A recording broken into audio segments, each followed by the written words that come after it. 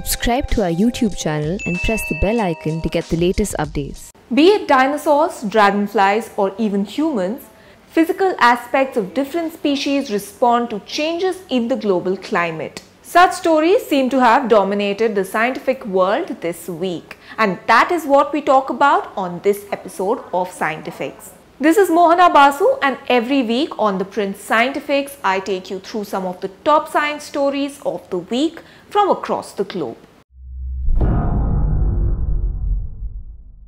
Now, before I dive into the stories of evolution, let me first talk about a new flexible form of ice that has been created by scientists. For the first time, scientists have managed to create a new form of ice that is elastic and bends just like a wire without breaking, an advance that may help improve our understanding of the physics behind tiny ice structures. To create the flexible ice, researchers from China used a needle and applied an electric voltage to it inside a chilled chamber. This attracted water vapor and resulted in the formation of icy strands that were a few micrometers in diameter, which is a fraction of the width of human hair. Defects in ice, such as tiny cracks or pores, is what makes it brittle. But the methods used by the Chinese scientists resulted in ice threads of near-perfect ice crystals. As a result, the ice could be curved into a partial circle and it would spring back to its original shape when the force was released. For now, the advance will allow scientists to study the properties of microfibers of ice, which in future could pave way for new technologies. Also this week, scientists have found that male dragonflies are evolving to become less shiny and colorful in hotter climates, a development that could impact how the species breed, as researchers say that this change could soon make it difficult for female dragonflies to identify males of their own species. Many dragonflies have patches of dark black pigmentation on their wings that they use to court potential mates and intimidate rivals. However, having a lot of dark pigmentation on the wings can heat dragonflies up by as much as 2 degrees Celsius. The researchers wanted to understand whether this additional heating might force dragonflies to evolve different amounts of wing pigmentation in different climates. The team created a database of 319 dragonfly species using field guides and citizen scientist observations. They gathered information about the climate variables in the locations where the dragonflies were observed. The team found that male dragonflies nearly always responded to warmer temperatures by evolving less wing pigmentation. They also found that male dragonflies spotted in warmer years tended to have less wing pigmentation than those in cooler years. Now, one of the implications of this research is that females may no longer recognize males of their own species. This could cause them to mate with males of the wrong species. Climate does not just affect dragonflies.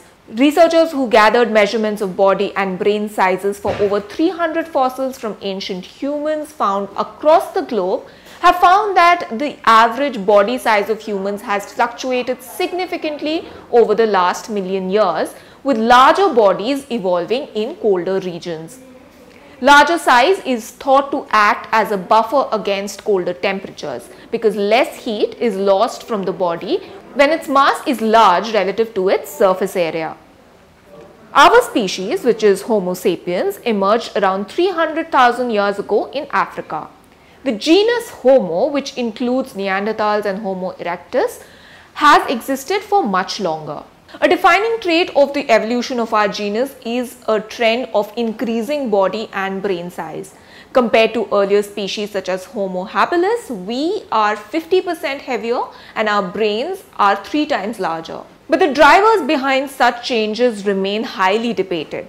The new study indicates that climate, particularly temperature, has been the main driver of changes in body size for the past million years. The researchers also looked at the effect of environmental factors on brain size, but they found that brain size tended to be larger when people needed to carry out more complex tasks such as hunting, to survive. The team said that the human body and brain size continues to evolve. The human physique is still adapting to different temperatures, with on average larger bodied people living in colder climates today. Brain size in our species appears to have been shrinking since around 11,650 years ago. The increasing dependence on technology such as an outsourcing of complex tasks to computers may cause brains to shrink even more over the next 1,000 years.